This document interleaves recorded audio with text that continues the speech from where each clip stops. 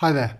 Now for this identity we've got to prove that 1 minus cosine theta all divided by sine of theta is identical to 1 divided by cosec theta plus cot theta. So as usual, if you'd like to have a go at this, haven't done so already, just give you a moment to pause the video. When you come back, I'll take you slowly through the work solution, or you might want to fast forward.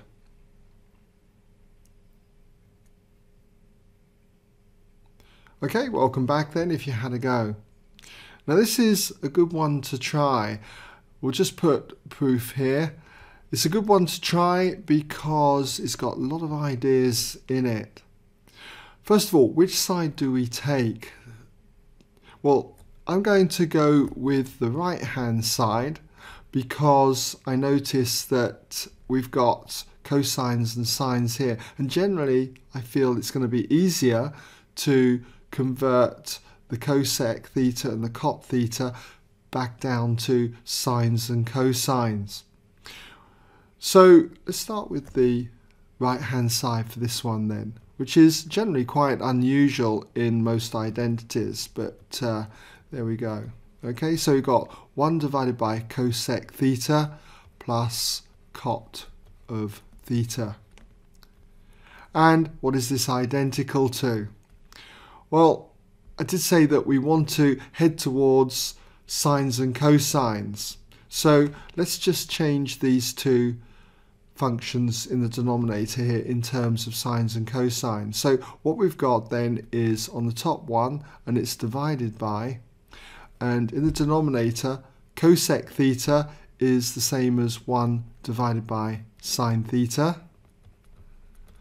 And then we've got plus cot theta, which is the same as cosine theta divided by sine theta.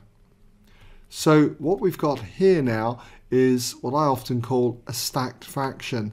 We've got a fraction here that doesn't take up just say 2 levels, it takes up 1, 2, 3 levels.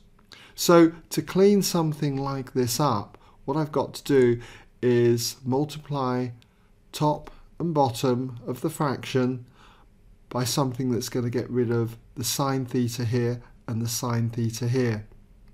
So what that is sine theta divided by sine theta. Remember, this is the same as multiplying by 1, so it's not going to change the value of this fraction but just the appearance of it. So if we multiply the top, the 1 in other words, by the sine theta here, that's just going to give me sine theta. And then if we multiply the two terms in the denominator here with this sine theta here, then 1 over sine theta times this sine theta is just going to give me 1. And then when it comes to this term here, multiply cos theta over sine theta with the sine thetas will cancel and just leave me with cosine theta.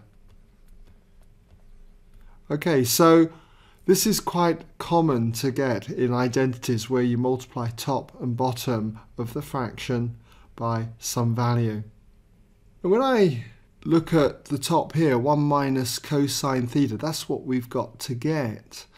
Then I'm going to force 1 minus cosine theta into the top here. Sometimes you have to do things like this. So I'm going to put 1 minus cosine theta there so that I know that I'll get it on the top.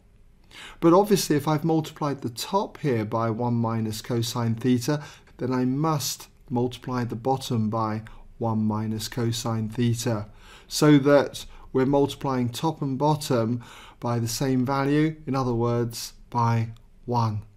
So let's see what we get this time. Well, I'm not going to expand the bracket here, I'm just going to write sine theta multiplied by 1 minus cosine theta. But when we look at the denominator here, what I've got here is essentially the difference of two squares. 1 plus cos theta times 1 minus cos theta. If I was to put this in brackets, Then expanding this gives me 1 times 1, which is 1. And then we've got 1 times minus cosine theta, which is minus cosine theta. And then plus cosine theta times the 1 here is plus cosine theta. They're going to cancel. And then we're just left with cosine theta times minus cosine theta, which is minus cosine squared theta. Okay, the difference of two squares. Now we should be familiar with this identity, 1 minus cosine squared theta. Remember that we've got sine squared theta plus cosine squared theta is identical to 1. Okay, should be familiar with that one. And if I was to subtract cosine squared theta from both sides of this identity, we'd have sine squared theta is identical to 1 minus cosine squared theta.